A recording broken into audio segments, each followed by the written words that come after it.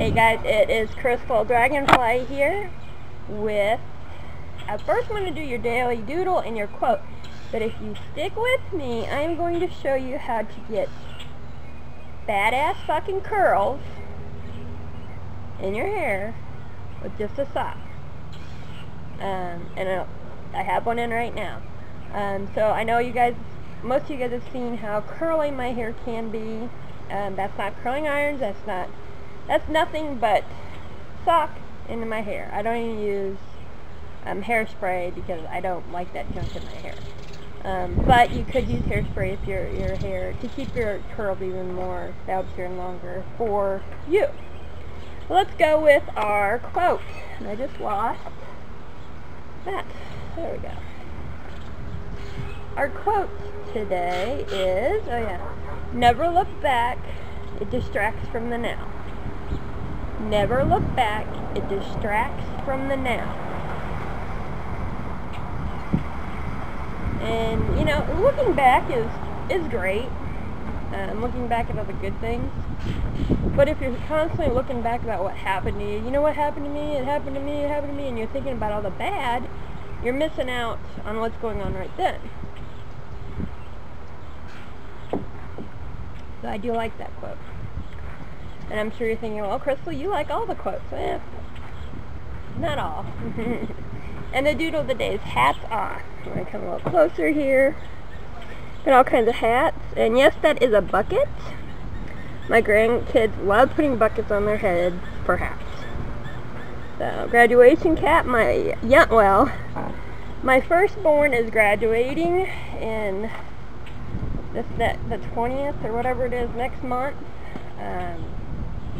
My firstborn, he was born on my birthday. So it's you know, I was all right with it. Dad's the one that's been having the issues with it, but he's starting to sit in. So, all right, now to the fun. Get one of your husband's socks. If you don't have a husband, get a boyfriend's sock. Or if you wear the longer socks, cut the toes off, and you start rolling this bitch.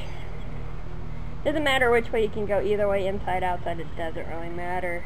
The point is to get the cone, well, cone, it's not a cone, the wrap, we'll call it a wrap. So, this one needs washed, so it's kind of non-stretchy, not as stretchy as I would like, so I'm not wearing this one. Alright, so you just keep doing it until you get like a donut, okay? Just like that. Now, I'm going to take mine out and you can kind of see how it happens.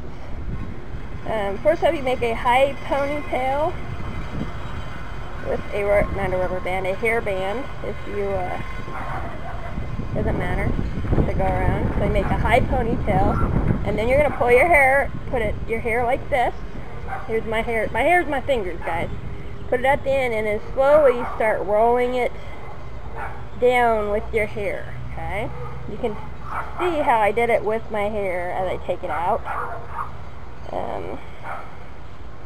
I do this after I get out of the shower, and it's still a little damp, isn't it?